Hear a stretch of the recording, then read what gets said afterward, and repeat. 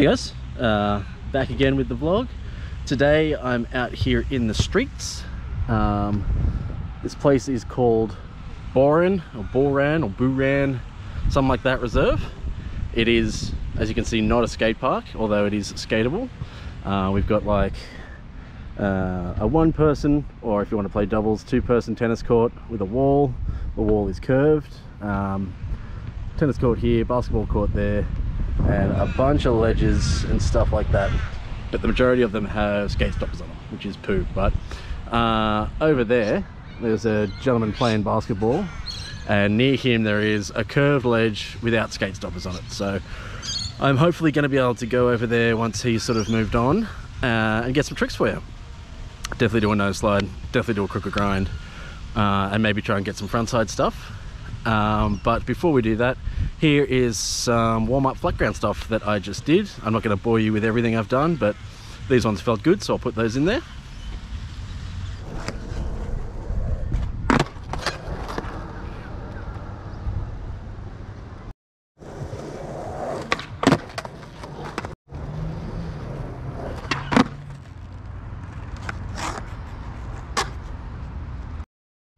There you go, 3 little flatties for you.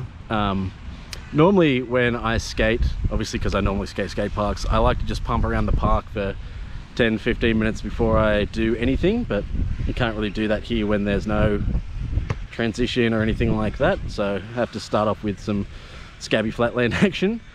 I actually came here yesterday, which is why I'm back here today, because I had a good time here yesterday and got a wall ride on this wall. I'm pretty sure it's the first one I've ever done. I don't remember doing one any other time, so I'm going to put that clip in here now.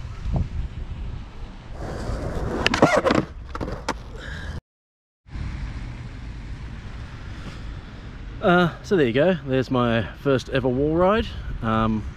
Good news is my man who was over there playing basketball has gone. The bad news is that there's like a family sitting over on the ledge that I want to skate, and considering this isn't actually a skate park, I can't just go over and ask him to leave. For once I'm invading their territory as opposed to them invading my territory. But we're gonna have a roll around and see if there's anything else we can do. I'm not sure what, but that's the creative side of skateboarding coming through. Let's see if we can make something out of nothing. So bear with me, and we'll see what we can do.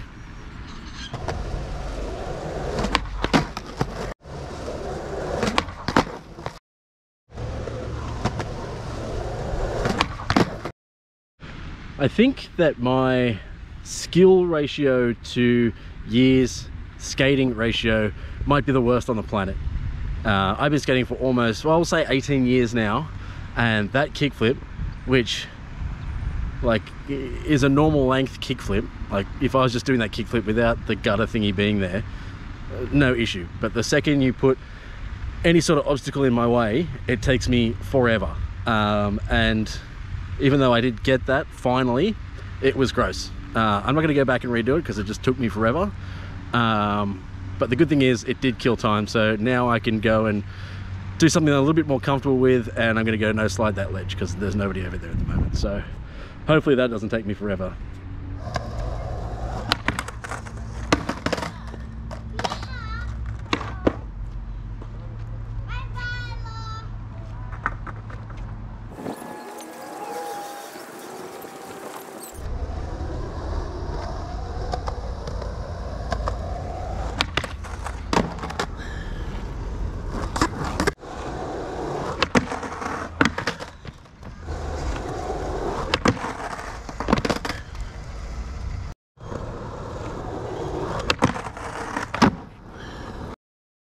Street skating is hard.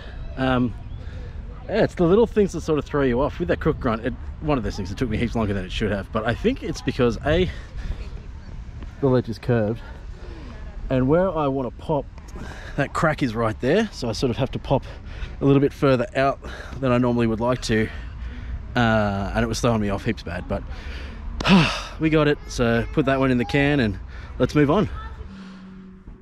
Hey guys. As you can see, I'm no longer out in the streets. I'm here in my house. whilst I was at the Boren Reserve, however you want to pronounce it, whatever, a whole bunch of people showed up just after I got that cooker grind. Got too busy, so I decided to call it a day. That was Tuesday. Today is now Thursday. So this is going to get a little bit complicated. Recently, I switched boards. So I was riding my Folklore board, which I loved. It was an amazing board. They're always really good boards. I've had a few of them. Never broken one. The pop on them is amazing. Really, really good boards. But I like to retire my boards before they get too thrashed, so that if I do break a board, I've got a little bit of a stockpile of boards to use in the meantime, and I don't have to miss out on skating or rush out and spend money on a new board or anything like that. Recently, I've been saving all my pennies, mowing lawns and raking leaves and that sort of things. Legitimately, that's what I've been doing. And I went out and I bought this. It's a Zero deck. It's a Dane Berman Pro model. It's my normal size, which is an 8.5. And I've had quite a few sessions on it. Well, not quite a few, but I've had a few sessions on it. But it doesn't seem to be agreeing with me. It doesn't feel quite right. I can't quite skate the way I would like to on it. I'm not sure what that is. Like I said, it's an 8.5. It's not like it's a crazy shape or anything. It's just a normal shape. But I think maybe it's too flexy and isn't quite as stiff and poppy as I am used to. And I think maybe that's contributing to why I'm not skating as well as I would like to. So in the interest of science, what I'm going to do is go back to this primitive board that I got. Now, like I said, I like to change my boards up before they get too thrashed. So this one's still in really good nick. Doesn't even really have pressure cracks or anything like that.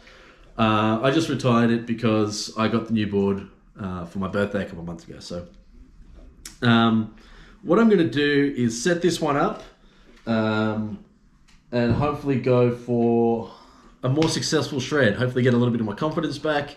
Hopefully feel a little bit more comfortable on my board. And I can go back to creating decent quality not decent quality content by my standards. My whole idea of taking that little break was to go and learn a bunch of new tricks and come back with some fresh stuff for you. And unfortunately that hadn't happened. I sustained a bunch of injuries. So I cracked my rib, hurt my tailbone, my wrist feels funky, and a whole bunch of other things. So yeah, like I said, whilst I wanted to go away and learn some new tricks, that didn't get to happen. So now that I'm back on a board and I'm starting to skate again, I was really hoping that this Zero deck was going to be, freshness and help me get those new tricks and all that sort of stuff. And it hasn't worked out the way it was supposed to. So like I said, I'm going to set up this primitive board, see how that goes. And yeah, hopefully we can get some new stuff. I do have some tricks that I've been working on off camera. I'm not going to say anything about them because they may not come to fruition. But bear with me. Hopefully I can, like I said, get some more stuff, get some good videos for you, get some good clips, and we can go from there. So I'm going to set this up. While I do that, I'm going to show you some stuff I did yesterday at Chelsea Skate Park, which I was still on the Zero board. Again, not a great session. I think I got 5 or 6 clips there, and none of them were as crisp or as clean or as nice or as quick as I would like to have gotten them. So you check out those clips. I'll set up this board, and hopefully if the rain holds off, which it might do, we'll go for a roll today at the Bentley Park, which is my local, where I'm quite comfortable. And who knows, maybe we can have some luck. So yeah, check out these clips and I will catch you guys shortly.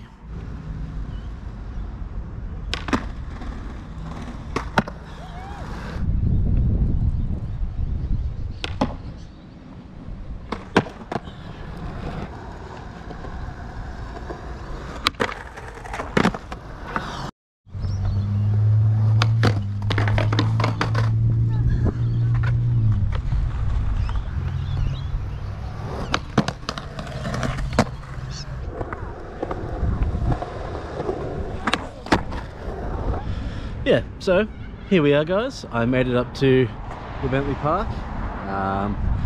Just me and this one other dude here. There was another dude skating around before, but he's gone. I'm gonna start off with my basics that I haven't already done to death in this video. So I might try a 5-0, and then we'll go from there. I'm not gonna do 50-50s, no slides, crook grinds. You've seen those to death. But just to try and get a feel for this board and to make sure that it's the board and not me that sucks, yeah, I'm gonna start with that one. So 5-0 coming up. Let's get it.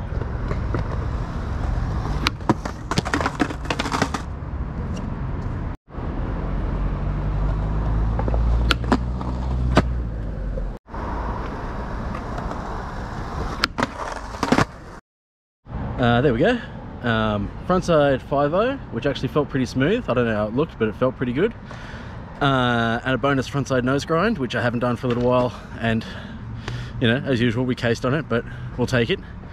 One of the things that I was really struggling with on that zero deck with tail slides, I'm not going to say I'm like a pro at tail slides or anything like that, but I can usually do them at least a little bit, and I couldn't even come close before. So we're going to give one of those a crack and see if we have any more luck. So yeah, let's try that one.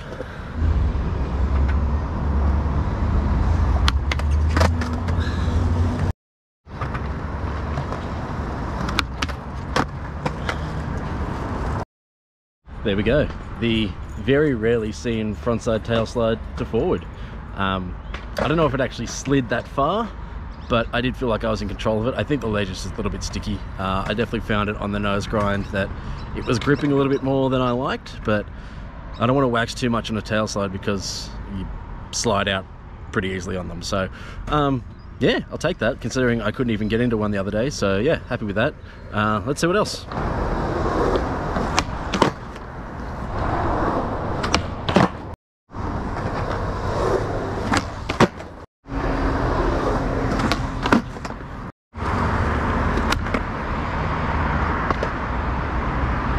There we go, a little bit of a bank session there. Heel flip, kick flip, pop shove, front shove. Safe to say I'm feeling more comfortable on my board. Yeah, I don't know if it's because of the board or just because the bad mojo is passing, but happy we got that one. We got the bonus little manual for you as well, which it's always good to be rolling on 2 wheels, as I always say. We might leave it there, guys. So remember, whatever it is that you're doing, whether it's skating or just living life in general, always try to make today just a little bit better than yesterday. See you guys.